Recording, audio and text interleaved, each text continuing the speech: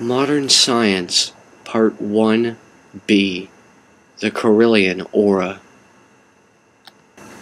Using a device called a Kirlian photography machine, we can photograph the aura. The device uses a flat metal plate with a camera underneath it.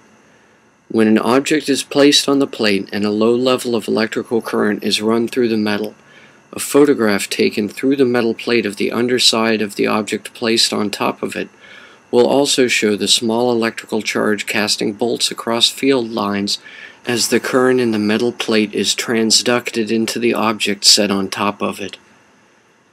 Some would contest that because it is being amplified by the charged plate, the energy captured in the photograph is not native to the object being depicted.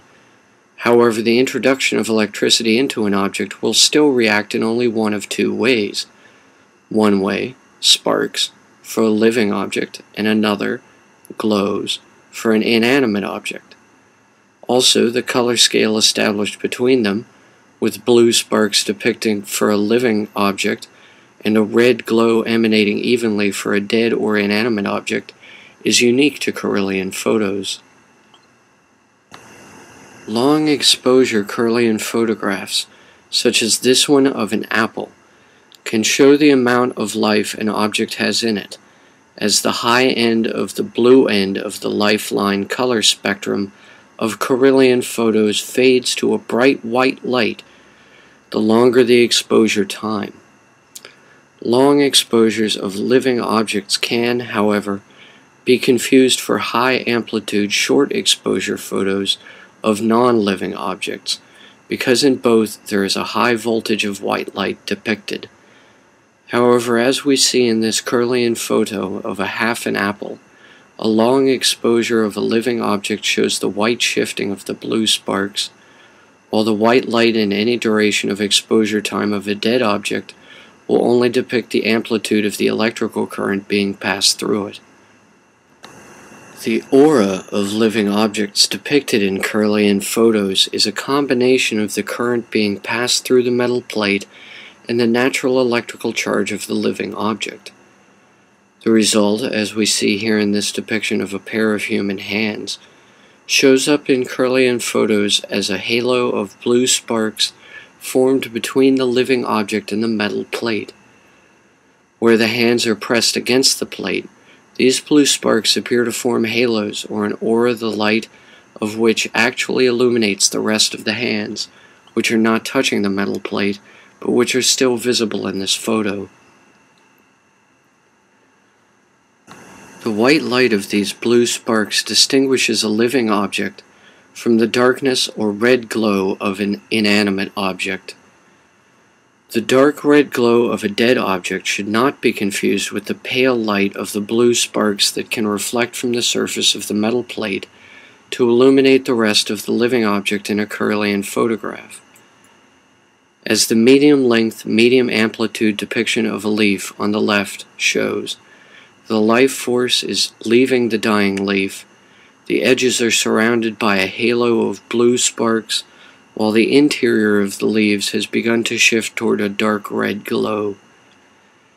In the Kirlian photo of a metal key on the right, we see it emits no light from within it, and instead is just a shadow profiled by the purple glowing white sparks of the electricity sent through it by the metal plate. In these low amplitude, long exposure Kirlian photos of a key, a leaf, a starfish, and a coin, we see the different forms of aura or energy field each emits.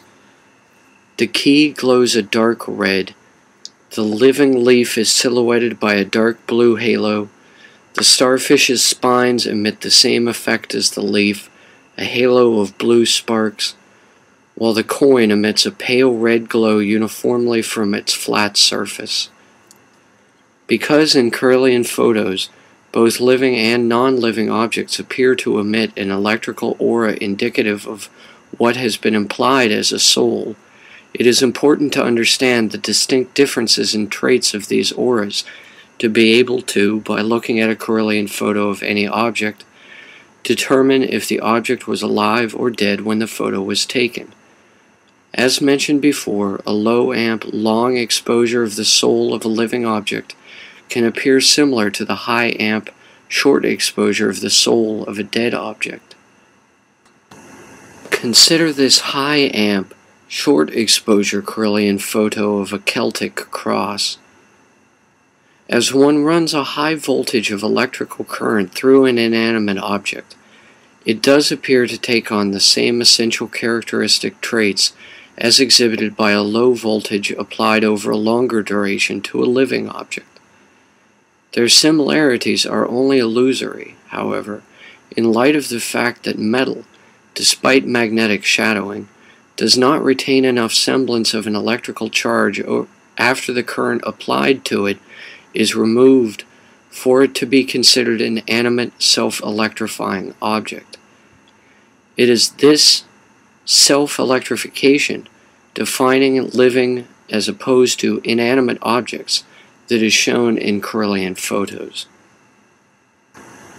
Second form of photography, making use of the same essential method of technology as the Kirlian metal plate designs, but measuring only the electrical transduction between 5 small metal circles and the tips of a person's fingers, shows us more minute differences in the aggregate charge of sparks exchanged between the fingertips and the charged metal, as differences along the 7-color spectrum reflecting, essentially, our mood at the time of the photo. We see here the simulated colors of her fingertips, amplified charges, shown projected onto an image of the person taking the picture, thus effectively depicting the aura of the person. The usual interpretation of the 7 chakras attribution to the 7-color spectrum applies in the interpretation of the colors simulated in these photos. If the electrical charge emitted from the body is strongly positive, the aura appears blue. If the electrical charge emitted from the body is strongly negative, the aura appears red.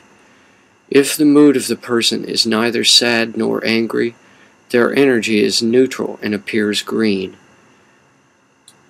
In this form of depiction, our aura can appear as only one color, or as many different colors. The placement of colors in the different areas of our auras depicts the difference in electrical transduction between our different fingertips. There are, thus, 5 areas of the aura, each area of which can be one of 7 colors. When these 5 areas are all the same color, it signifies the alignment of the chakras, or that there is harmony of the same mood throughout the whole organism. When these 5 areas are not all one color, but each one different, it signifies the disalignment of the chakras, such that a being is restless or dissatisfied, or that their feelings at the time of the photo were mixed.